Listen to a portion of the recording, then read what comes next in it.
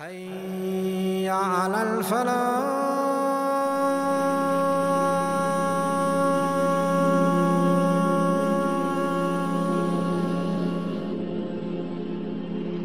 Sheath couldn't handle, he couldn't, like people were moving towards Qabil and Qabil's people were increasing. Sheath people were decreasing because of lust and desires. Sheath then died, and Allah subhanahu wa ta'ala sent another prophet who existed at the time of Adam. Guess who? Prophet Idris. Idris in biblical terms is Enoch.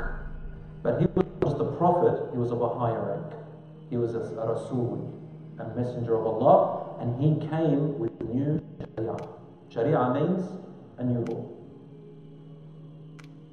And in his Sharia, he was the first to declare military strategy to fight off corruption against the people of Qabil, and that stopped corruption from happening. He was born about 250 years before the death of Prophet Adam alayhi salam. He lived a little bit of the time of Adam alayhi salam. And when Adam alayhi salam died and Sheath, his prophet's son, died, Idris alayhi salam took over. Idris alayhi salam was a tall man, strong build, thick bones, extremely handsome. He had eyes with long eyelashes, they looked like they had been scarred. Idris alayhi salam was quiet, he only spoke when needed. He looked at the ground and had long strides, big strides. He was a thinker, ponderer, and he had a somewhat look on his face that looked almost like he was sad, which meant that he always thought, he was always thinking. And subhanallah, a very wise man. Idris alayhi salam was something unbelievable. He was the first to write with the pen, and subhanallah, Idris alayhi salam, we don't know much about him except what is said in the Quran. Allah said, and related in the book Idris, he was a truthful, honest man who stood up for the truth, and he was a prophet. And we lifted him to a very high station, a very high place. Idris alayhi salam, he lived to approximately 900 years. 900 years. They used to live very long in those days. The Prophet Muhammad ﷺ said that people used to be very big in size, and they used to live longer. And then as time went on, they got shorter and shorter, and their lifespan became shorter and shorter. And then he was asked, what is the lifespan of your ummah, of us? And the Prophet ﷺ said, the lifespan of my ummah is approximately, generally speaking, on average, between 60 and 70 years. Brothers and sisters in Islam, Idris alayhi salam did not actually die on earth. There is a hadith in Sahih Muslim and similar to it in Bukhari where the Prophet Muhammad ﷺ, when he ascended to the heavens in the Isra wal Mi'raj, he saw in the fourth heaven, he saw Idris alayhi salam. And they said salam to each other. He said, I saw my brother Idris. What happened to Idris alayhi salam is that Allah subhanahu wa ta'ala took his soul in the heavens. Where in the heavens? Allahu a'lam. Allah only knows. He was lifted, Allah says in the Quran, he lifted Idris to a high place. And Ibn Abbas and others, and also in the book Tafsir ibn Kathir, he says that he died in a fourth heaven above. Now there are narrations which are fabricated, and some of them are very weak. We don't know where they came from, and some ulama assume that they were Israelite traditions, because they do believe in Idris alayhi salam, that he wanted to visit the heavens. Idris wanted to see up above and beyond. And Allah sent to him an angel, and this angel has wings, and Idris said to this angel, take me up into the heavens. And he took him up, and when he reached the fourth heaven, he met with the angel of death.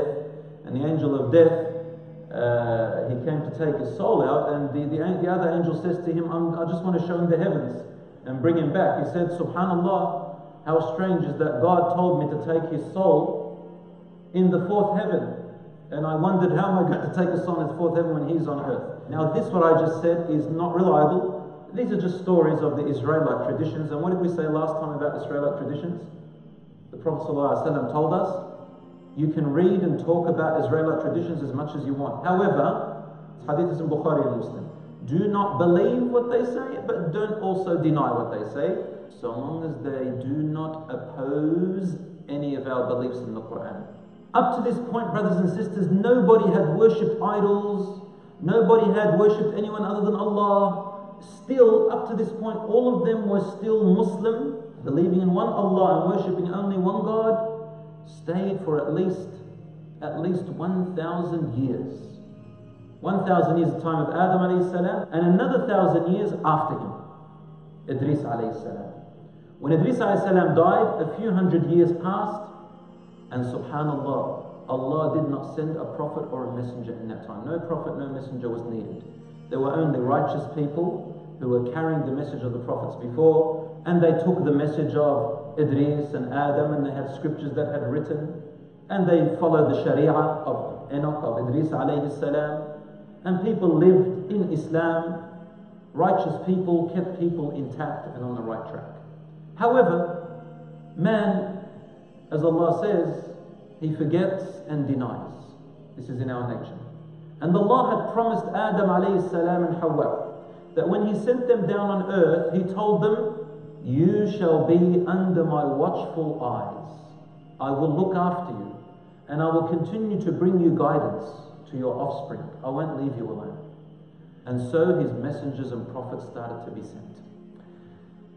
However, these righteous people I told you about, everybody loved them. People honored them tremendously. When they died, somehow 5 of them became the most popular. These 5 men, their names were Wad, Suwa', Yaghuth, Ya'uq, and Nasr. From them came out idolatry, which made its way all the way, thousands of years later, into Mecca. How did it happen? This is where the Shaitan comes in. He gives people ideas. Suddenly he noticed that they love these idols, and he got an idea. The Shaitan appeared in the form of a man, and he started coming to these people who love these righteous men, and they said, why don't you make an anniversary every year where you remember these people?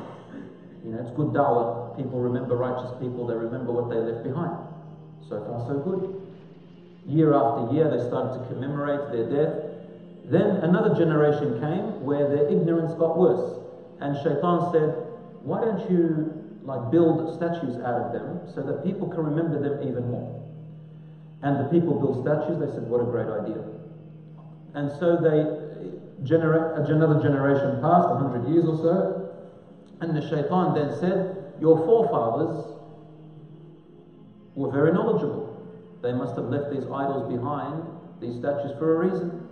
You should give them offerings to commemorate, like bring some food, put them there, or give them out in the names of these statues to honor them, and God will love you more because God loves them. And man takes it. Human beings take anything that sounds, I don't know, obscure. They turned these 5 idols into gods, and they started to worship them outright and disbelieved in Allah and any message of Idris and Adam. And for the first time, Allah sent the Prophet Muhammad